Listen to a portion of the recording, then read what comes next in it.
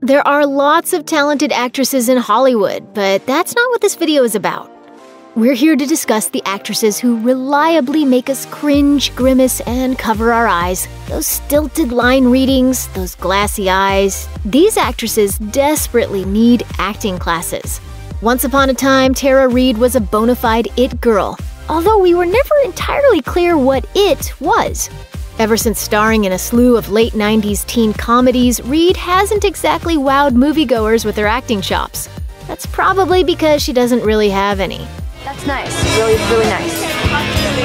Can I have a ride? Sure. Vicky, wait. Not for you. Known for playing the theoretically adorable Vicky in American Pie, the actress evidently didn't know what to do with her newfound fame. Opening up to the mirror in March 2019, Reid explained, "At the time of American Pie, my career was so high, it was blasting, and then it dropped. All of a sudden, you go from one extreme to the other." So which extreme is this? You guys, honestly, is beyond, it's my favorite one. It's so ridiculous, it's so bad that it's good. Being nominated for a bunch of Razzie Awards certainly didn't help her reputation. Although one of her films was so preposterously bad, it managed to revive her career.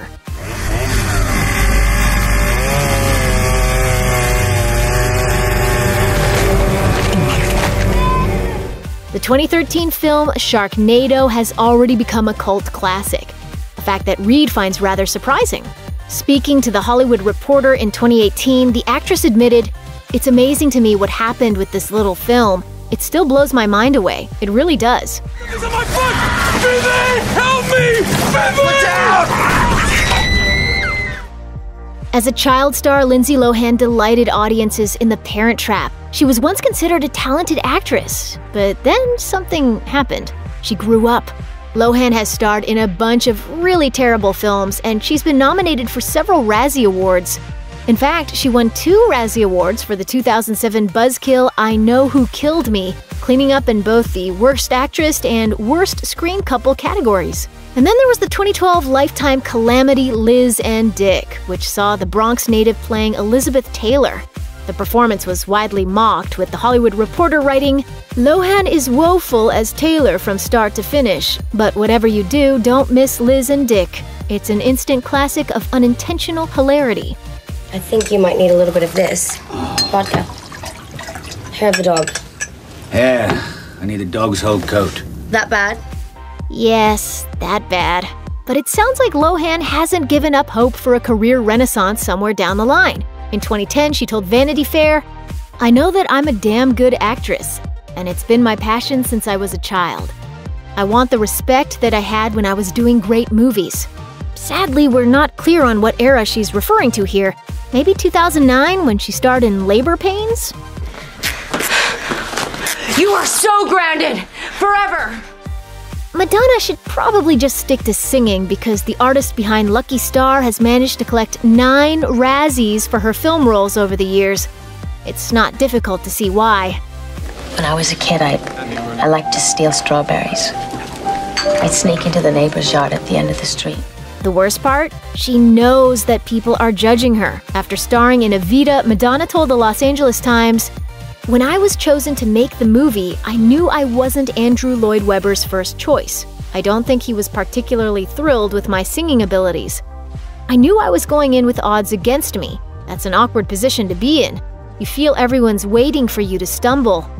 It's that rare Madonna performance that was actually hailed by critics, although Roger Ebert was quick to point out that the movie is almost entirely music. The fugitive lines of spoken dialogue sound sheepish. Madonna, who took voice lessons to extend her range, easily masters the musical material. Some of Madonna's peers have voiced their concerns about her acting abilities, and in no uncertain terms. In a 2017 interview with Andy Cohen, sassy actress and singer Patti LuPone had this to say about Madonna's performance in Evita. Madonna is a movie killer. She's dead behind the eyes. She cannot act her way out of a paper bag. She should not be in film or on stage. Maybe LuPone could offer Madonna some acting classes. We're sure that would go over really well. You make it sound like you were seduced. I was the one that kept saying no. You weren't saying no, you were saying now. Yeah, we know. Paris Hilton isn't really an actress. but the socialite turned businesswoman has certainly appeared on the silver screen from time to time. Who could ever forget her appearance in House of Wax, a dippy 2005 horror film that features Hilton screaming a lot? The Hollywood Reporter was absolutely ruthless in its review of the film, writing that Hilton is so bad, she steals the show. You'd think she would have taken a hint and pulled the plug on her acting career, but no. She followed up House of Wax with the 2008 comedy The Hottie and the Naughty. Hooray for us! Yeah, that'd be fun. Yeah? But the timing's terrible. Sadly, the critics weren't any friendlier this time around. Rolling Stone's Peter Travers gave the film half a star out of 4, writing, "We'll always have Paris, at least a kick around, thanks to a zombified performance worthy of George Romero in this limp of a comedy." At least she knows how to take a joke. When House of Wax came out, producer Joel Silver printed "See Paris Die" t-shirts as part of the marketing campaign. When Fox News asked her about it, she simply said, "At first I wasn't too keen on the idea, but whatever. I can laugh at myself." Demi Moore wasn't always considered a bad actress. In fact, she was a true Hollywood icon for many years. In the early 90s, it seemed like Moore could do no wrong following the success of the romantic drama Ghost. The film cleaned up at the box office, earning $500 million worldwide. But then Moore's luck seemed to change. She starred in a series of ferocious flops, including a disastrous adaptation of The Scarlet Letter in 1995. But critics still had high hopes for the star. As Empire wrote in its review, "For all the talent on display, this is a waste of movie." Her movie Striptease quickly became a punchline. Moore shaved her head for 1997's G.I. Jane, but at the end of the day, she shouldn't have even bothered. The film earned her a Razzie for Worst Actress. When a man tries to rescue another man, he's a hero, but when he tries to rescue a woman, he's just gone soft. At the time, a Disney exec told Newsweek, "We don't know what to do. People just don't want to see her. We would have to drag them kicking and screaming to see this movie." January Jones shot to fame playing the Ice Queen Betty Draper on AMC's Mad Men, but when she starred as Emma Frost in X-Men First Class, audiences began to wonder whether Icy was the only thing she could play. Complex magazine noted that the physically hot Mad Men star plays a character who's authoritative and dominant in the comic book series with robotic vapidity. Jones downgrades the character into X-Men's version of an Austin Powers fembot. And how's this for chilly? Jared Gilmore played Betty Draper's son in Mad Men, but he left the role in 2011. On his way out, he made sure to offer some advice to his replacement, telling TV Guide, "Be careful around January Jones. She's not as approachable as the others. Everyone else is so nice." Perhaps Jones's alleged iciness has something to do with her lack of experience. In 2014, she told GQ, "The fact is, I had 0 credits when I arrived in Los Angeles. I had no pull, no experience, I had never worked and had no training." Milla Jovovich has starred in loads of horror and science fiction films over the years. The 1997 sci-fi thriller The Fifth Element put her on the map, and in 2002, she debuted as Alice in the first of many, many Resident Evil films.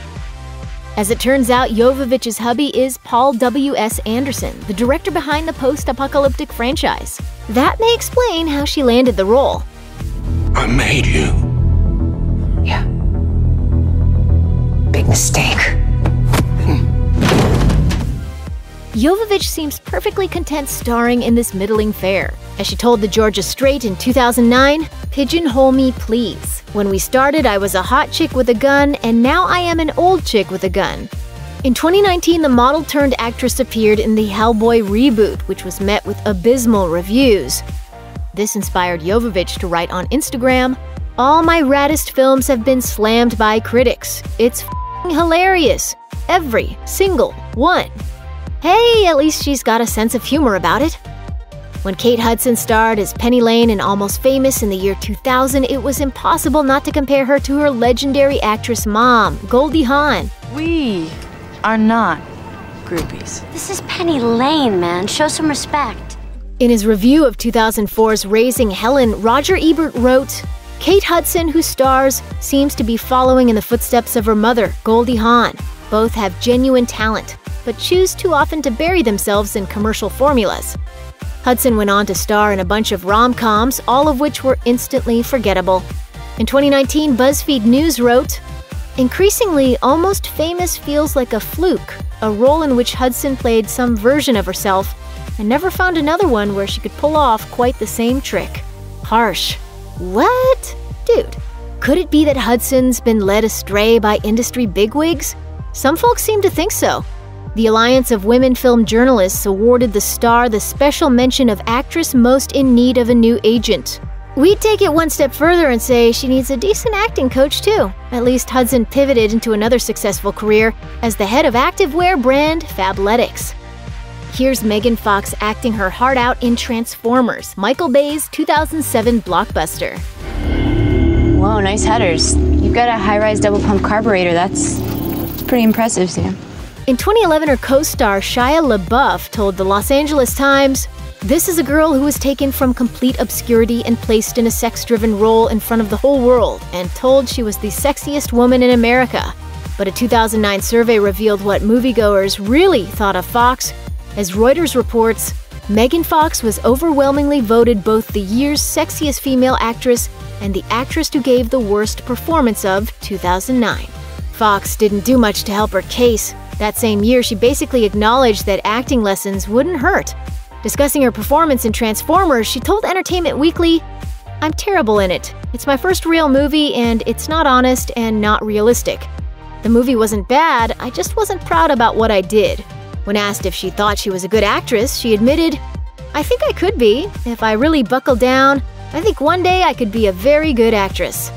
Back in 2011, Jennifer Love Hewitt received quite the unfortunate acting title, as the AV Club reports. Thanks to a joint effort between Slate and Rotten Tomatoes, naming the best and worst actors and directors of the past 25 years is now a matter of statistical certainty.